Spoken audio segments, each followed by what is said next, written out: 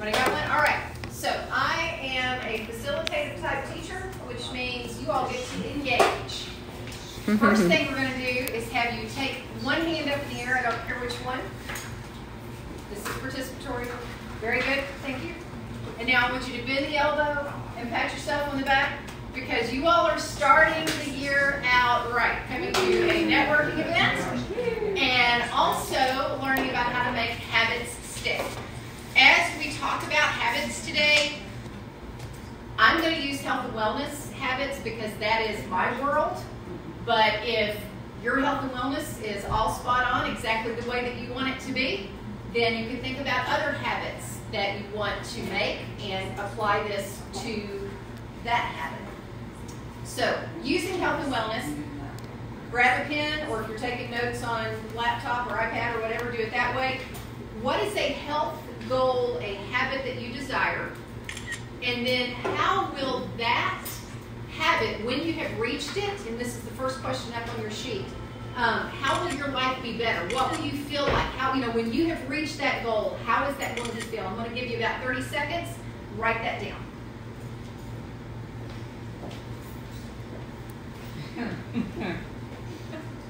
And if you're watching online, write it down.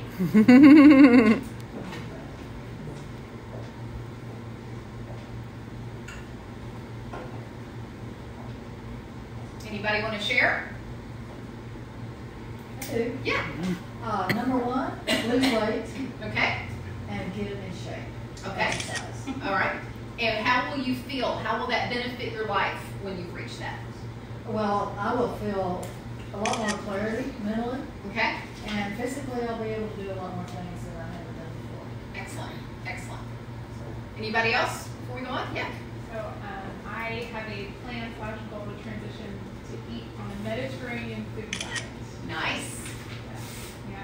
And for pretty much kind of like she said, for feeling, I know if I ate better that way, I'd feel more clear and energized. Yes, yes. You said a key word, energized, because a lot of times people think health and wellness is just about, what size I'm going to fit in or something like that. A lot of it is, how is my energy? How is my clarity of mind? How quickly am I able to make decisions and problem solve, which obviously has an effect on our business. Before we go into the nuts and bolts of this, I want to talk about when you're setting goals, the difference between an outcome goal and an activity goal. This is your third point down on that sheet. So your outcome goal versus activity goal. An outcome goal is something that is the end result you want, which, maybe it's to get in shape or lose weight, something like that. The activity goal is what you mentioned, that Mediterranean diet or exercise. It's what you're doing to get to that outcome. Think in terms of these goals, treating them differently. If it is, let me ask this, an outcome goal versus an activity goal, which one do you have direct control over? Activity. Activity goal. So your outcome goal, that's your carrot, that's your motivation, that's the one that you say, woo, when I reach this, I'm going to celebrate it. But which one do you hold yourself accountable to? The activity goal. So the activity goal, because you have direct control over that, that's the one that you say to your accountability partner, hey, I'm going to do this 3 times a week, or I'm going to cook every Sunday afternoon.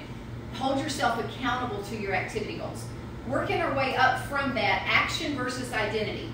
When you are making a lifestyle change, you're wanting to move from action, doing the action, to this is who I am. This is my identity. When you are in action mode only, it's not part of who you are, and when it's not part of who you are, it's a little harder to stick with it when things come up in life. Had a client who she wanted to move from action to identity in her exercise. And she put, I've got about 7 things that I teach people to do that. We're going to go over one of those today. And when she made that shift, she had a 2-week business trip. I don't know if you've ever had a long time travel. I know Laurie has had a lot of travel this last year. And everything in her schedule was thrown off.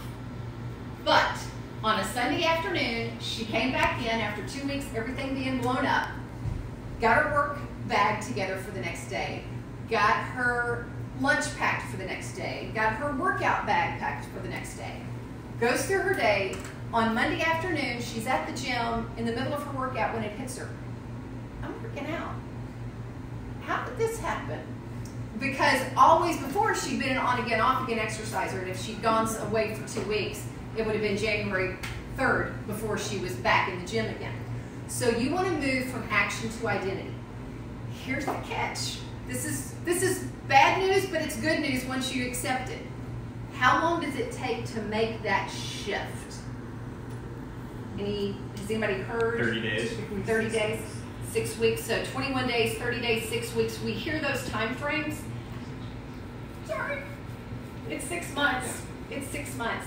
And I mean, 6 months is ballpark. You know, it could take 4 months, 5 months, 6 months, 7 months, but it takes it longer.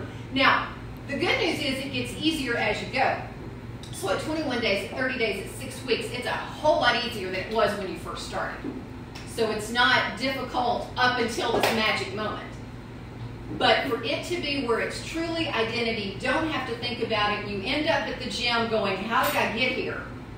That takes a lot longer time frame. Now the good news with that is, once you accept that and know that, you start putting things in place to help you. Because a lot of times, if you ever, and I'm going to raise my hand on this too, have you ever tried and failed on a new habit? 9 times out of 10, it's because people put these supports in place for 21, 30 days, 6 weeks, and then they let those supports go. They think they got it, and then life happens. So keep those things in place. So what are the things that you have in place? Well, the first step that you want to have in place is what's called a micro commitment. Micro commitment is something you know you can do no matter what. The benefits of it is it keeps this activity, this new habit, top of mind. It also definitely builds your confidence, and it begins to form that identity that we talked about. Let me give you an example of a micro commitment. I actually learned this from a client years ago. It's in all the research now, so you know it's all official. But I learned it from her almost 30 years ago now. She wanted to exercise a certain number of days a week. One day she's in the gym, in the lobby, knitting.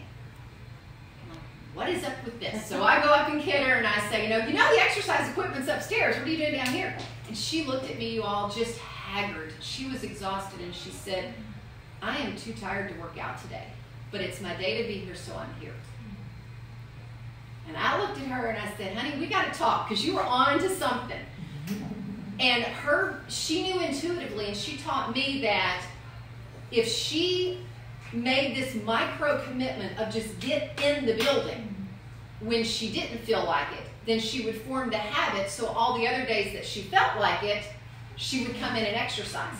So as I've shared that with people, I've had people make micro commitments for a gym. They would go in, show their membership card, and leave. That was their micro commitment.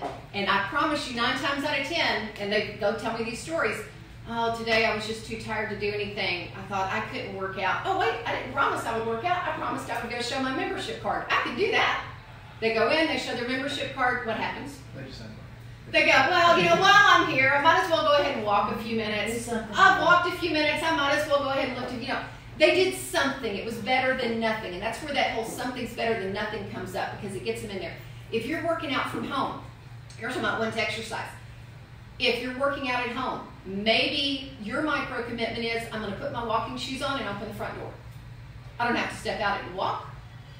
I'm just going to get my identity formed that I am an exerciser. You move from Sheri who exercises to Sheri the exerciser. If it's a Mediterranean diet that you're wanting to follow, maybe this week I am too exhausted to make all this stuff, but I know that fresh fruits are a part of that, so I'm going to have fresh fruits on the counter. I don't have to eat them, but they're going to be there. If you are wanting to drink more water, okay, maybe your micro commitment is, I'm going to have water on my desk. I don't have to drink it, but the micro commitment, something that you know you can keep no matter what. Whatever happens, you know you can keep it. So I want you to take 30 seconds, think about your goal, and think about a micro commitment that you can make toward that goal. I'm timing it. Go. Write it down. Okay.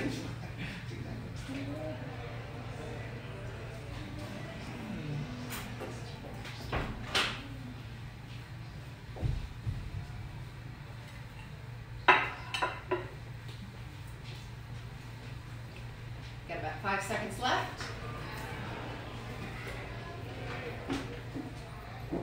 Before I ask for volunteers on this, I want to point out one more piece on your sheet to give you a visual of this 6-month window. Do you see that arrow up on the right-hand corner? That is what, in my world, we call an adherence drop-off curve. At the top of that curve, day 1, everybody is 100% adherent to whatever their new goal is. It begins to drop off and then begins to flatten out. That flattened out point on the is all the research has shown, that flattened out point happens right at that 6-month mark. That's where we get the 6-month window from.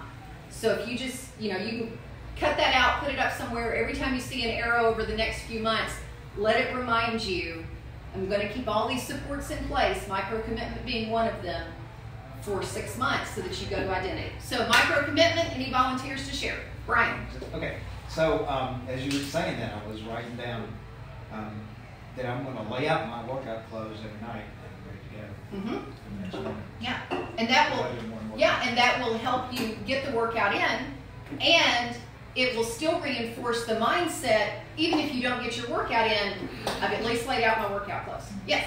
So my goals were similar to what you shared, and my micro goal was don't eat after dinner. Okay. Snacking kicks you in the butt. Yeah. Very good. Yes. I had, because I look at my phone too much.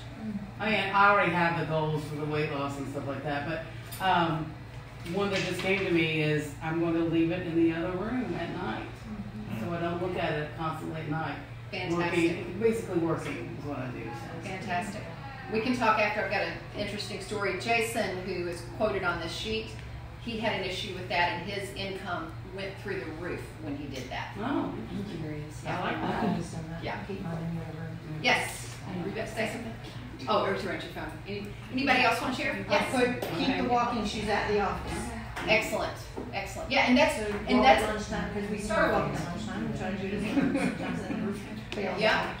Then Yeah. it's like, but I don't know how much shoes today, bring them today, and And if they're there, then you have the ability to get that done. Great job, you all. Well, I will be here, obviously, during lunch, so if you've got questions and want to chat me more about this, and I will pass around the sign-up sheet. I have a free guide on how to get healthy without going insane.